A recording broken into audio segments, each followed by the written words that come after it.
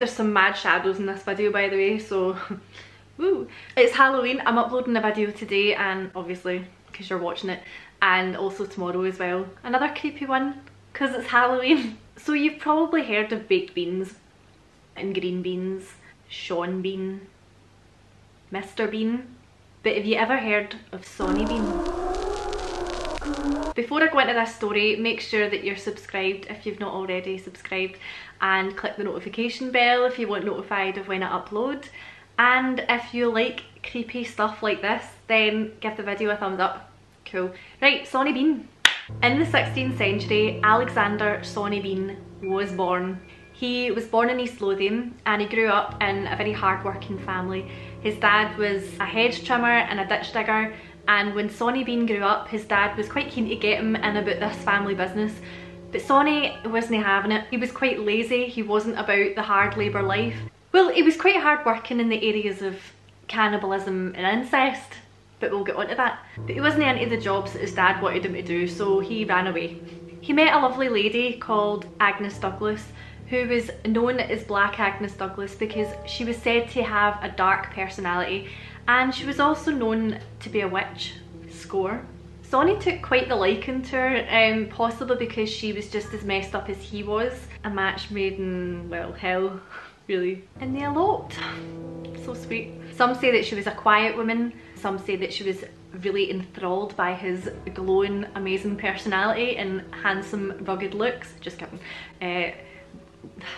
Some people said that she was just awful from the get-go, which doesn't surprise me really, judging by who she picked to spend 25 years with. So they then led a lovely life of attacking people, robbing them, murdering them, cooking and eating them.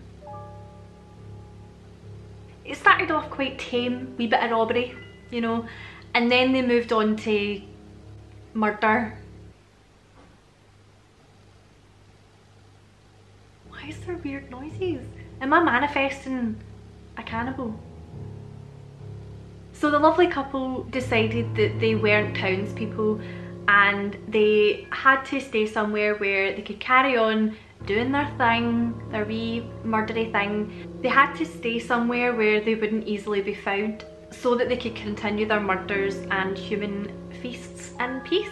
Benane Head was where they lived, in a cave, and the cave was blocked off during high tide, so it was perfect to hide out in, and they lived there undiscovered for 25 years. Goals!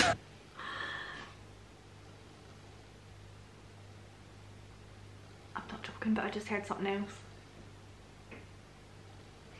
Yous are gonna think I'm doing this because it's a Halloween video, but I swear to God. Anyway, so in this time, the couple had quite a few kids. Quite a few. 8 sons and 6 daughters to be precise. And they also had 32 grandchildren, all that were the product of incest. Yep. A family who slays together and lays together, stays together. No. No. Travellers they were disappearing and people were getting suspicious, but the Bean clan were really careful with their attacks. They made sure to murder and rob only at night. They would ambush the people and then they would take their bodies back to the cave where they would then do the usual, you know, cannibalism stuff. Dismemberment and snacks. Nobody was onto them until their body count, the murders, were into the hundreds.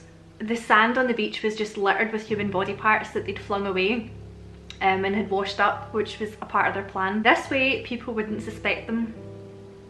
Especially since during this time bodies of water were said to be where all the Scottish mythical creatures lived. So I reckon people were just maybe putting these killings and disappearances down to maybe mythical creatures.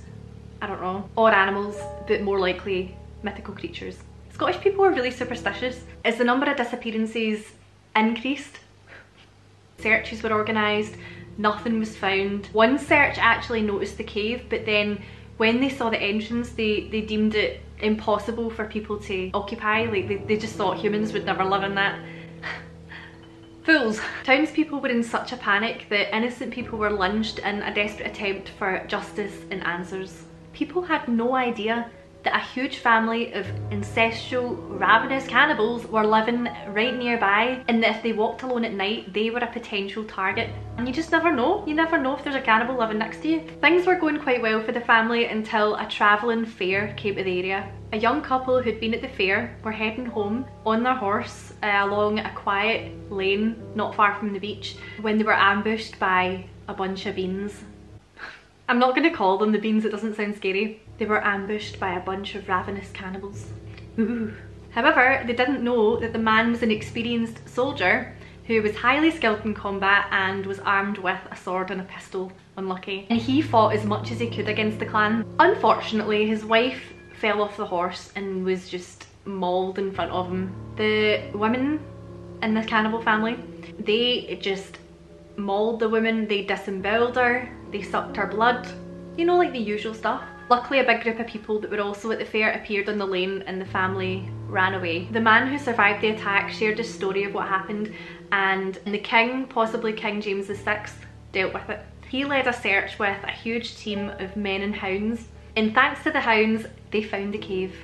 Oh, backtrack there. When they charged in the cave, they found the family surrounded by human remains. The cave was a bit of a mess, a literal horror film. Decor of acquired taste, literally. There was the smell of butchered meat. Possessions of the victims covered the floor. Body parts were hanging up in rows. And there were barrels of pickled limbs.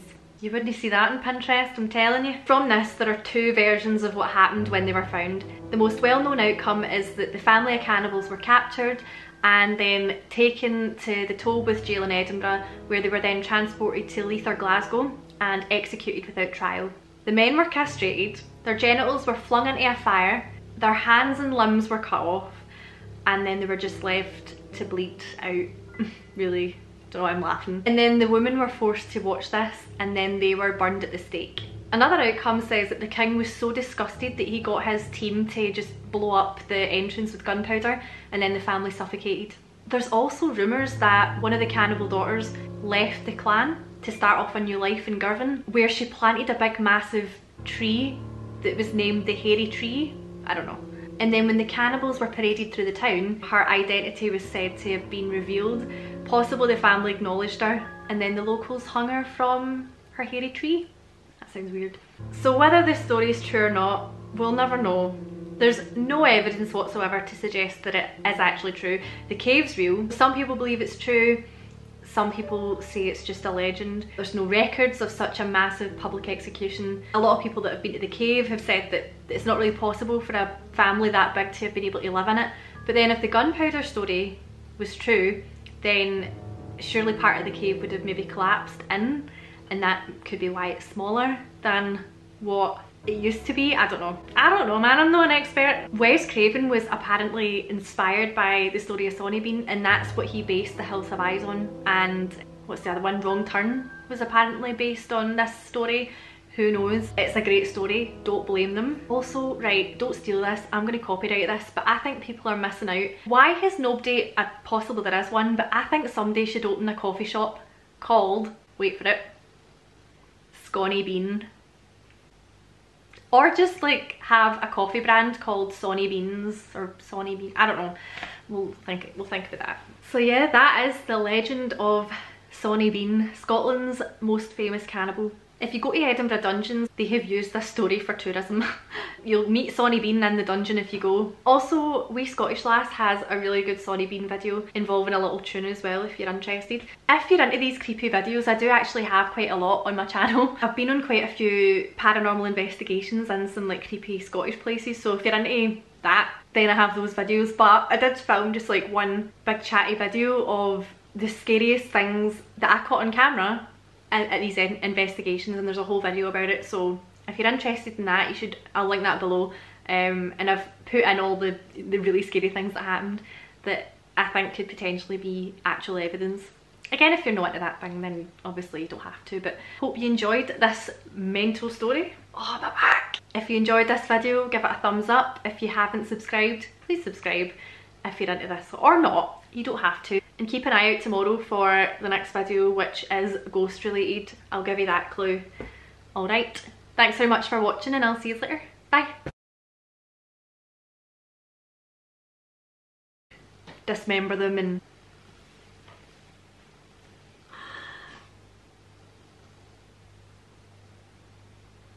I'm not joking, but I just heard something else.